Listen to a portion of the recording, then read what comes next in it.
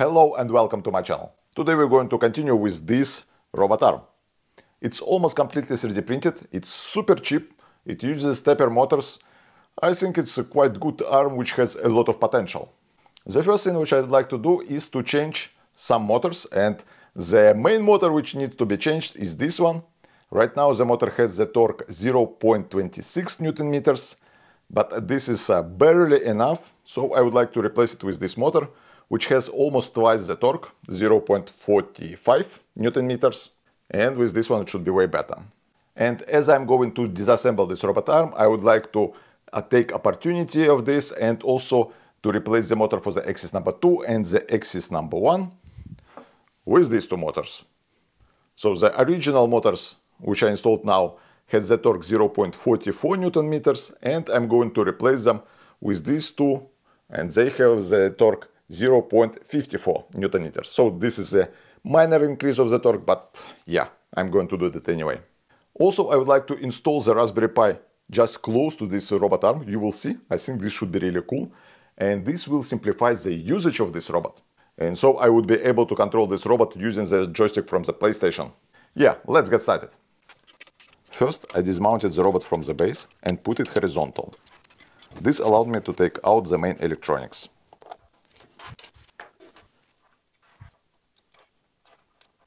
This is really nice electronics. I already use it for several other projects, and it really works perfect. Next, I've disassembled the elbow. Fortunately, I was able to do it without desoldering limit switches and thermostats. By the way, I love the idea to have these thermostats. They protect steppers from overheating and melting 3D printed parts. After I reassembled the elbow with the new motor. And I continued with the shoulder motors. Again, it was possible to change these motors without desoldering limit switches and thermostats. I have not filmed how I reassembled this shoulder with the new motors, because it's basically the same, just in the reverse order. I have replaced the motor on the axis 3, the motor on the axis 2, and on the axis 1. And over here I'm going to install the Raspberry Pi with a small touch screen. Like this, it's going to be one unit with the computer and with the robot arm. In order to install this Raspberry Pi, I have 3D printed this piece. Originally I planned it like a blue piece, but I hadn't enough filament, so over here it's yellow. So this piece goes like this, and over here on these two holes we're going to fix the Raspberry Pi screen with the Raspberry Pi.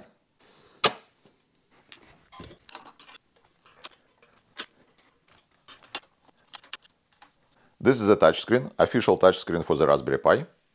The Raspberry Pi 4. This is a power converter in order to convert 24 volts needed for the robot arm to the 5 volts, which is needed for the touchscreen and Raspberry Pi. This is a heatsink which I'm going to use for the Raspberry Pi. These two parts in order to fix the Raspberry Pi. This is a casing for the screen. This is another casing, you will see. So let's assemble all this together. Over here, the power for the touchscreen. Embedded nuts over here.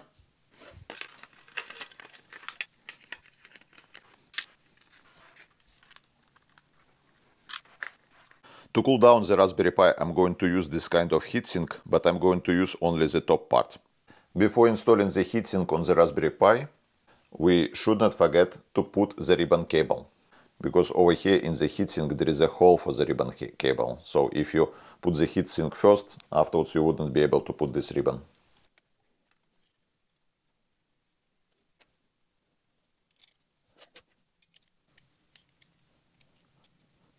Now it's a good time to install the SD card. And now this Raspberry Pi goes like this over here. We just need to unmount these standoffs, and so the screws goes directly without standoffs. This screw here and at the back is very easy to tighten, but there is one screw here and one on the other side which is quite tricky to tighten, but it's possible. It's made just to be possible. I also have a special Allen key which is going to help me. This connector is going to power our Raspberry Pi. It goes over here like this. Now this piece goes here, this one goes on the other side. But on this piece There is a hole here for the connector, for this one. And so the connector goes inside. And the connector should be glued inside over here. So I'm going just to put a little bit glue here, here, and push the connector inside. Too much glue. This piece with this one should be installed over here. For this there is a hole here and here for the M4 screw, which will go over here, and the embedded nuts should be installed here from the inside. Embedded nut is installed. These two small pieces is just to cover the cables. On this piece there is this part, which goes inside of this groove.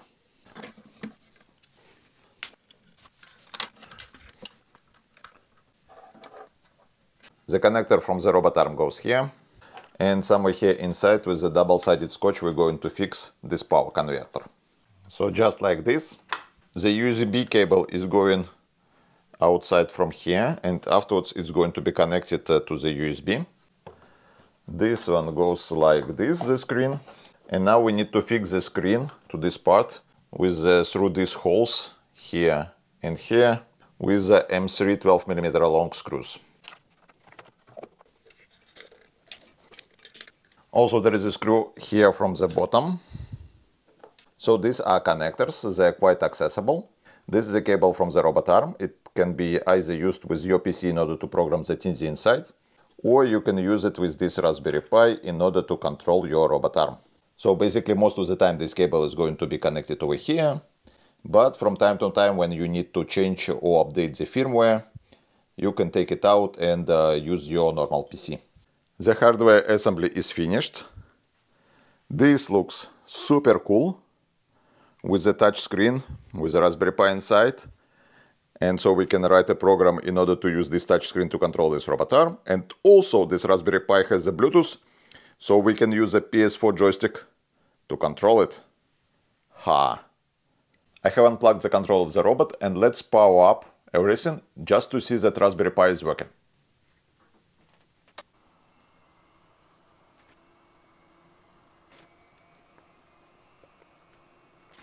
Okay, it seems that it works. Great. Let's pair the joystick with the Raspberry Pi. Let's go to the Bluetooth, add device. So I pushed share button and afterwards PlayStation button.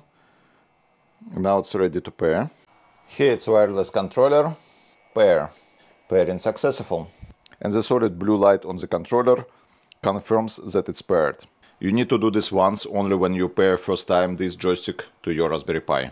When you pair it once, afterwards it's going to connect automatically as soon as you switch on the joystick and your Raspberry Pi. You can even use the joystick as a mouse. I have modified the program of the robot arm on the TINSI inside. I also put a proper program, the Python program, on the Raspberry Pi. So let's connect the robot to the Raspberry Pi. The keyboard we don't really need, but I will keep it here for the moment. And of course we're going to control the robot with the joystick. Now let's switch on the robot, and it's going to start with the calibration. And now let me talk about sponsor of this video, Brilliant. As the robot continues to advance in speed, strength and precision, it is important for humans to recognize and value the unique capabilities of our brains. One effective way to do this is by regularly engaging in the activities that challenges our cognitive abilities. And I believe the best way to do this is Brilliant.org.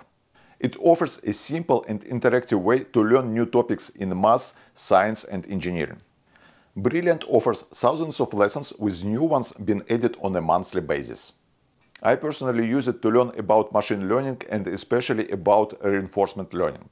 One of the standout features of Brilliant is ability to break down the complex subject in the smaller chunks, which is easily digestible. Additionally, Brilliant offers interactive problem-solving exercise at the end of each chapter. I also appreciate the variety of puzzles offered, as they not only challenge my cognitive abilities, but they also boost my self-esteem. It's easy to recommend the Brilliant. I really like what they are doing and I'm using them myself. To get started for free, go to the brilliant.org/scientific or click on the link in the description to this video. The first 200 will get 20% off from annual premium subscription.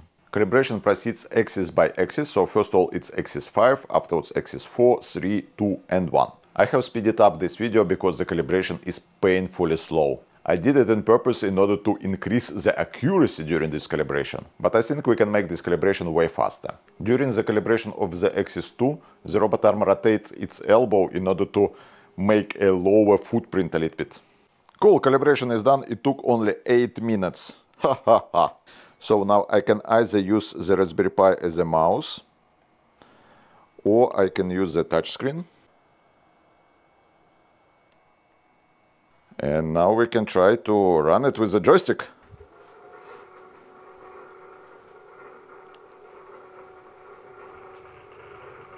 Oh, this is so cool.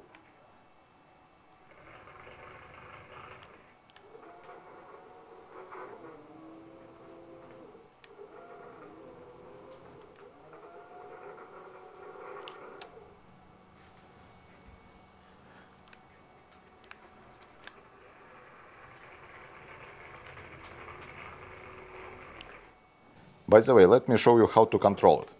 Left stick controls axis 1 and 2. Right stick controls axis 4 and 5. L2 and R2 controls elbow.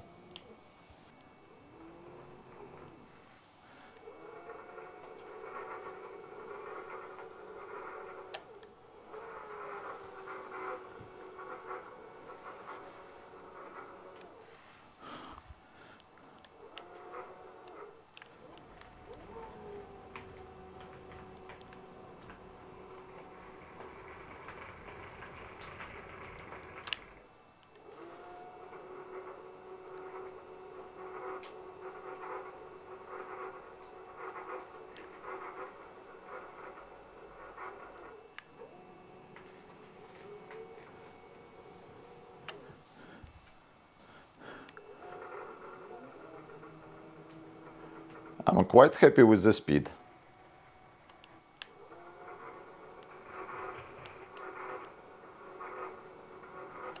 At least for the manual control with the joystick, I think I don't need the faster speed than this.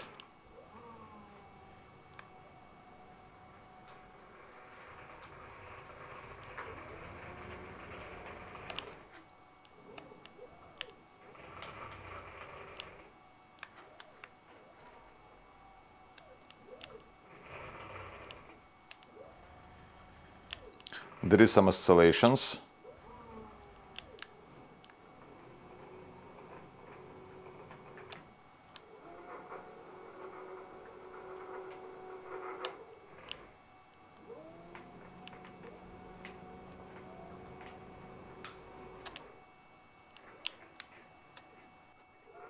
I ran it for a couple more minutes to see how hot the motors will get.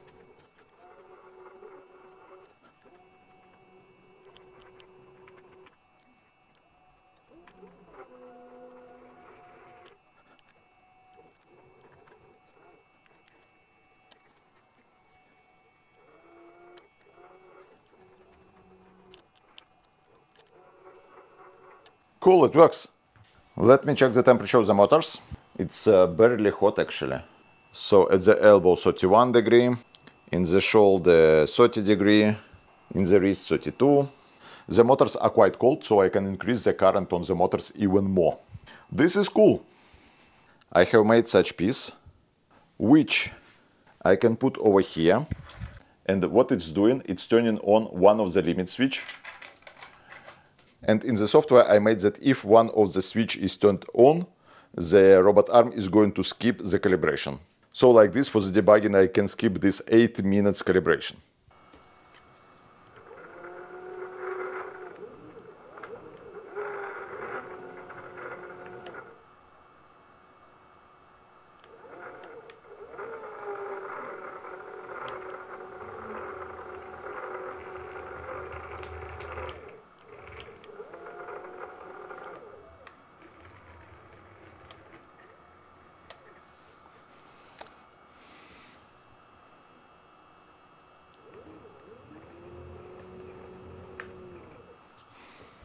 So in this video we have improved this robot arm, significantly improved this robot arm. First of all, by changing the motors, we changed three motors out of 5 motors. And so right now it's more powerful. There is no skipping the steps. The motors are quite cold. Usually they are not going hotter than 30 degrees, at least without payload. This is really good. We also have installed the Raspberry Pi with the touchscreen. It's kind of integrated, and it's all powered from the single 24 volts power supply. Like this, it's very convenient and very useful. You don't need to have the separate PC to run this robot. You just need to plug 24 volts, have your joystick, and you can play with it.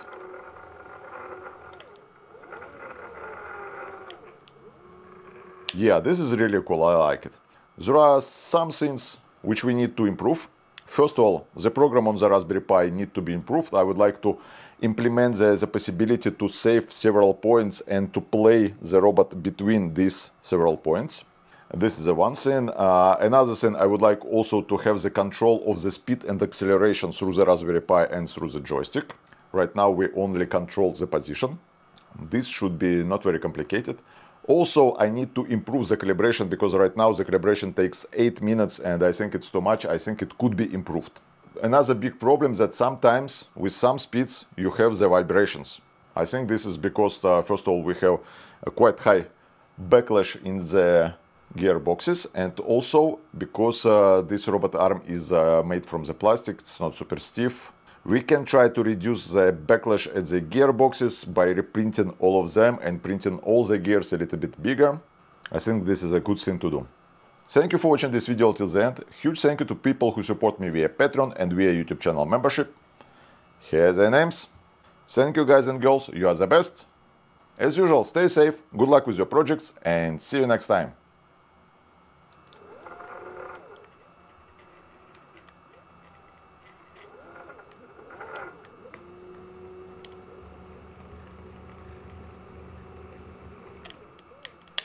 And the next time we're going to test the payload. At the end effector I have attached the half kilo, 0.5 kilogram. Let's see if it can handle it. So the axis number 4 can handle it without problem, the axis number 5 of course too.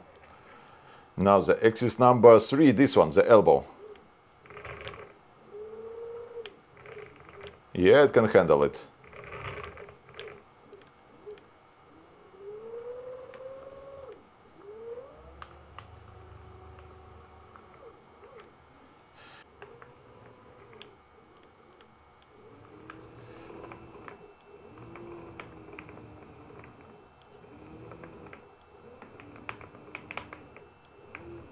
So this is axis number 2.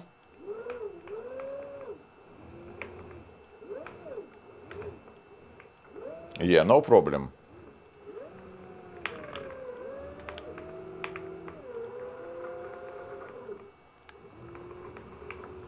Cool, half a kilo, no problem at all. And the proper real payload test will be in the next video.